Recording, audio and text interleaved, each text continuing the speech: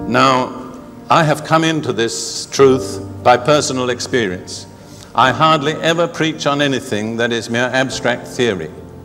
Nearly everything that I've ever taught has been related in some way to things that have happened in my life.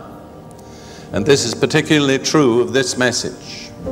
I want to give you 3 personal incidents that gradually alerted me. I didn't come into this just in one moment. It was a gradual process of unfolding truth.